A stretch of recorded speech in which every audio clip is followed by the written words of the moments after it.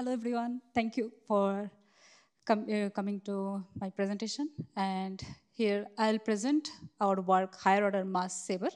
And this work is jointly done with Jan-Peter Dienvers, Mikkel van Berdenok, and Angshuman Kormakar and Ingrid Forbaute. Now, I'll start my presentation with a very brief introduction about post-quantum cryptography. It is a branch of public key cryptography which assures security in when large-scale quantum computers become available. And it also prevents classical attacks, and more importantly, it can run on classical computers. Now, due to the recent development in quantum computers, now we have more than 100 qubit quantum computer. So NIST started a post-quantum cryptographic standardization procedure in 2016. It was based on three categories. One is key encapsulation mechanism, public encryption, and digital signature.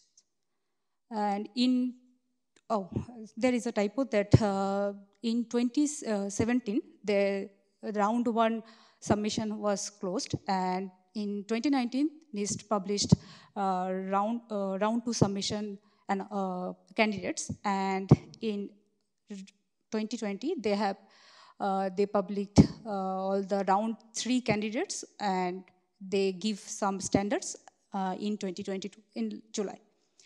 So, and now I'll briefly go through the third round candidates. Those are finalist candidates were Crystal's Kyber, Saber, Intro, and McAleese. In between those three chems are based on lattice-based, and there are three finalist digital signatures also, and there are 5 alternative chem or PK candidates and 3 digital signature candidates. Those are third round candidates. Now, in last July, NIST announced standards. It's for KM or PKE, they have selected Crystal's Kyber as a standard, and they have selected these 3. Can you see my cursor? Yeah, these 3 digital signatures algorithm. And for fourth round candidates, they actually advance few KM or PKE to advance in fourth round fourth round competition and for further analysis. And they have decided to open a new call for digital signatures. Now, real-world cryptosystems are vulnerable against side channel attacks. So these attacks actually exploit the power. Sorry, mic is struggling. Hello. Can you hear me? Yeah. Real-world cryptosystems are vulnerable against side channel attacks. These attacks exploit the power consumptions, electromagnetic leakages, timing information from the device, which actually performing the cryptographic algorithm. And this information, this leaked information, can be used to leak the sensitive key, such as for KM it is secret key. So, as a protection, masking is a well-known countermeasure against side channel attacks. Here I will give a very brief idea about what is masking. So in the first couple of pictures, it shows that it shows a cryptographic algorithm which actually uses a secret key S, and it takes input as an input and output gives output as output. So if an attacker can probe we are assuming first that an attacker can probe only once. So if an attacker uses side channel information regarding S, in that case, that attacker can find S because they are using that extra side channel information from the device, which actually executing that cryptographic algorithm, this cryptographic algorithm.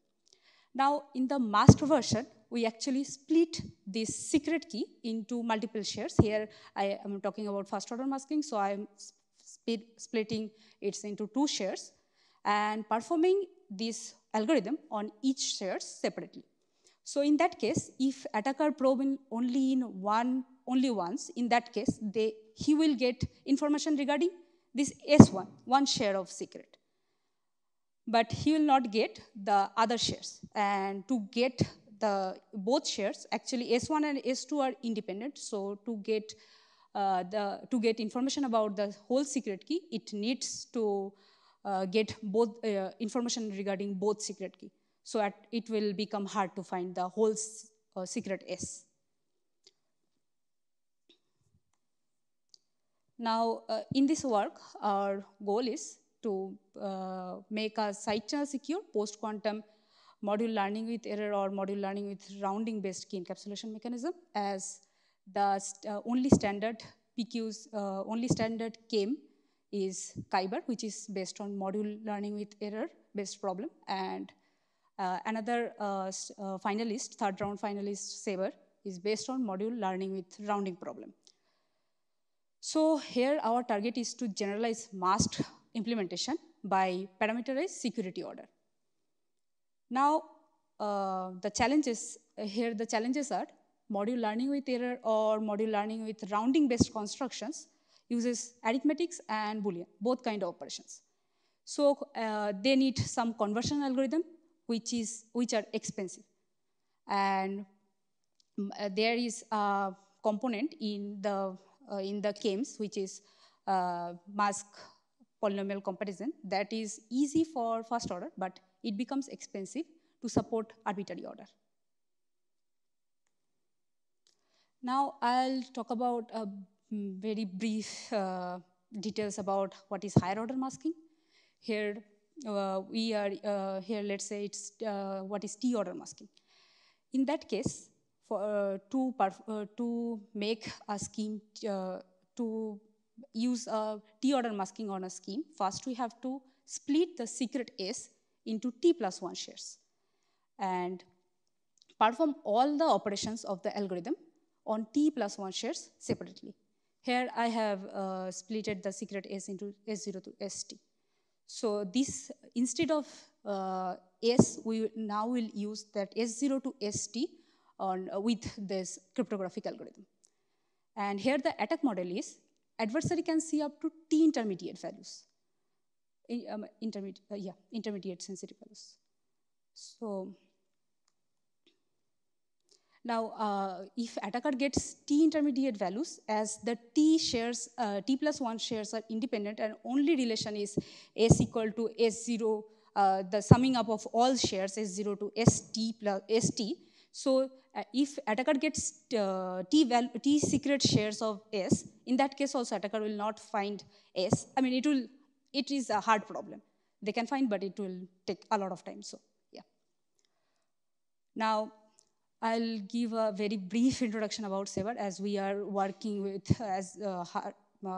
we have implemented the masking technique on Saber. So it is a module learning with rounding based problem, and it is a variant of module learning with rounding is a variant of learning with errors problem. It's a NIST third round finalist, as I mentioned before, and it's designed in COSIC, as you may know.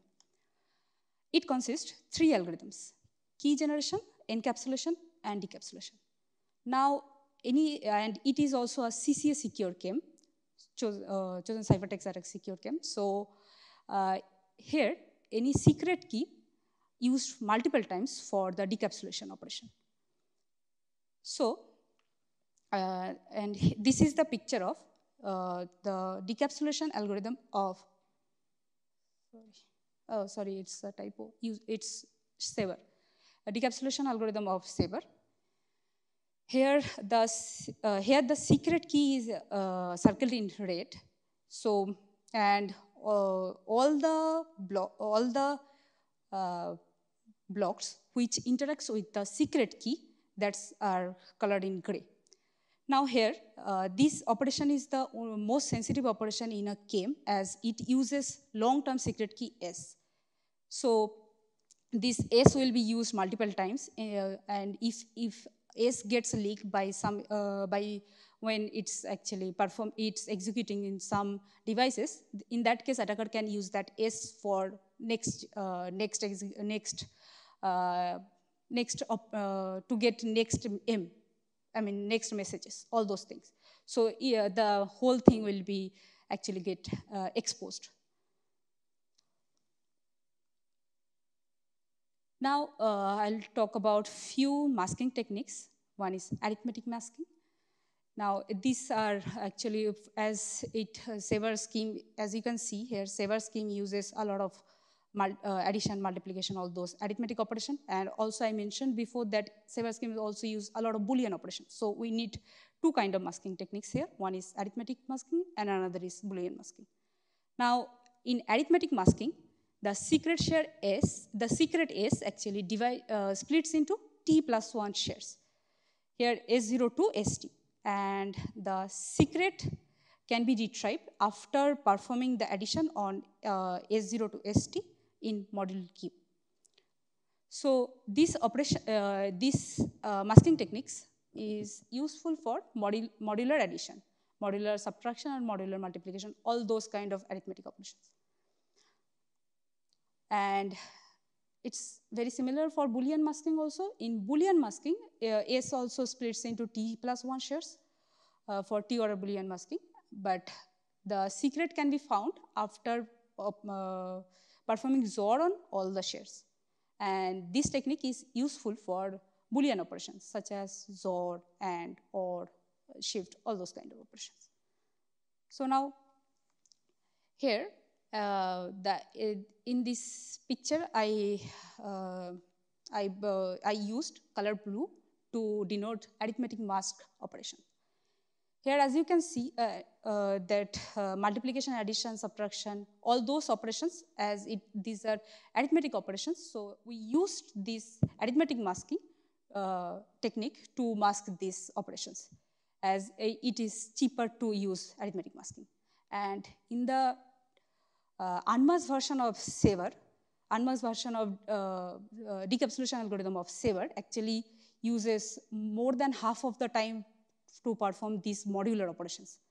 But yeah, due to this arithmetic masking, they becomes bit cheaper than all those conversion algorithms. But it was really a huge I mean, it takes more than half of the performance of that decapsulation algorithm in the unmasked version.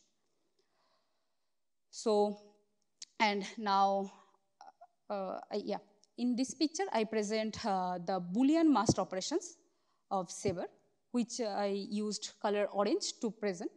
And here, as I mentioned before, the shift operation is easy and safe to use masked with Boolean masking. So here we used the Boolean masking technique to mask this shift and these shift operations. And this equality check actually do the AND operation. So this is also a Boolean operation. So we use Boolean masking to mask that thing. And G and XOF, G is here hash function and XOF is a pseudo-random generator. This uses k-check, and k-check is less costly to mask use Boolean masking. So we use Boolean masking on these components also.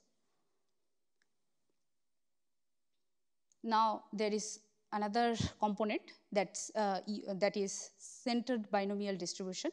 This used to generate secret share during this computation. And here, as you can see, the input of this subfunction is Boolean masked, and the output used in modular multiplication. So in that case, we need arithmetic mask share. So here we need to convert Boolean shares to arithmetic shares also. So we used two kind of masking techniques to mask centered binomial distribution, beta mu here, and we need to do the Boolean to arithmetic conversion also. And here I have used both color to show this both kind of mask. It is using both kind of masking. Now B2A operation is also a very costly operation, as these are conversion operations. And yeah, now we use another thing, the last component we required for mask the whole Saber decapsulation algorithms is A to B conversion. Here, as you can see, this in the blue part, there in the after subtraction, there are all those things are arithmetically masked. And for shifting, we need Boolean mask thing because it's easy. So, and same happens this area also. So we used arithmetic to Boolean conversion to convert those arithmetic share to Boolean share. And here we need in 3 places this component. So we try to make it faster in our work.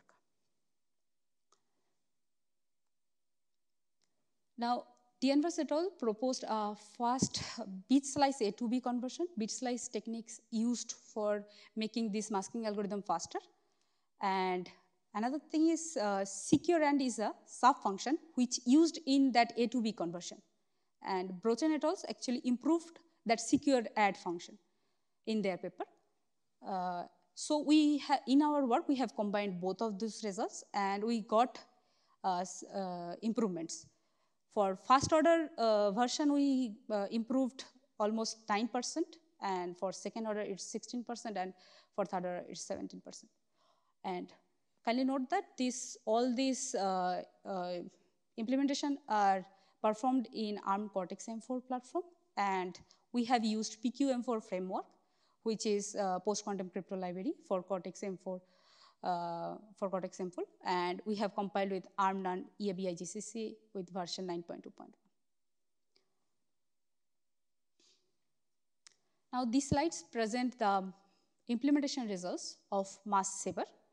Here, as you can see that first order masked implementation has overweight to almost 2.7 times. So, and for second order, it's to almost 5, and for third order, it is 7.7. Here, for masked, for performing masked technique on the decapsulation algorithm, and to maintain the security of the assumption, we need to use some random numbers. And these random numbers actually used during the secure add or secure AND, all those kind of operations when performing with Boolean shares. And these random numbers actually, for first order implementation, it takes almost 12 KB random bytes, and it takes also a lot of time to generate. And for second order implementation, it takes almost 42 kilobyte random numbers, and for third order, it takes 91 kilobyte.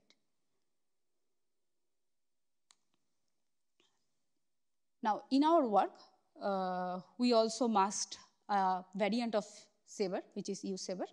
Here, I will give a very brief introduction about uSaber. uSaber is a variant of Saber. It's also called uniform Saber, and it's proposed during third round niche submissions. And only differences with Saber is that it uses different secret sampler. Here, it uses UU, which is centered uniform distribution, instead of beta mu, which was centered binomial distribution. And it also uses slightly reduced parameter set that actually helps it to get better performance. And we have applied masking on uSaber.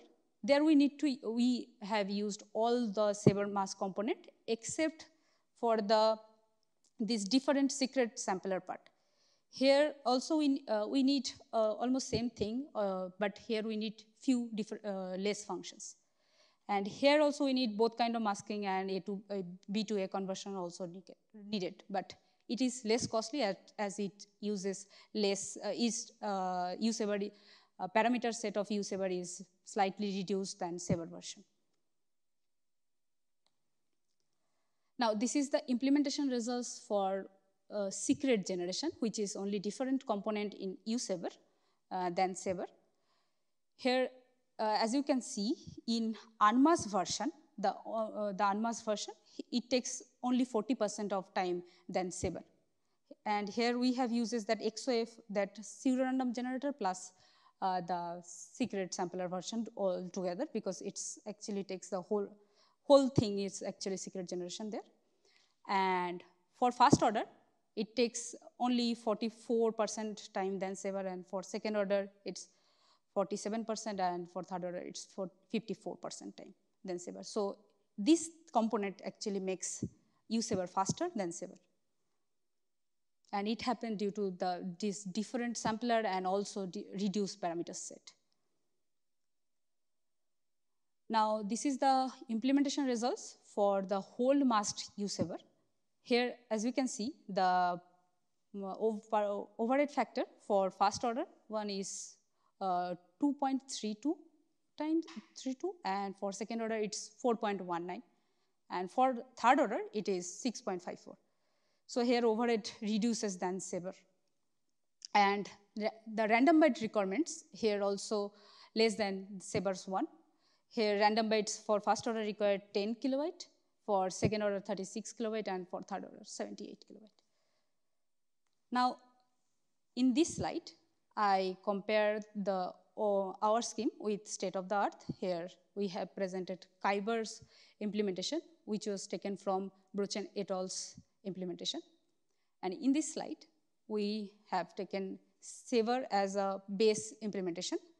And as you can see, the uSaber, the performance of unmasked uSaber is a bit slower. As it's not the optimized version, it uses Tumcook instead of the first entity. Here, Saber and Kyber both uses entity multiplication.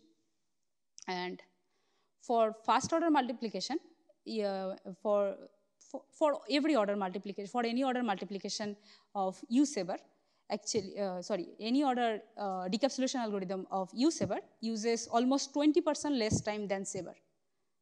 It takes almost 80% time.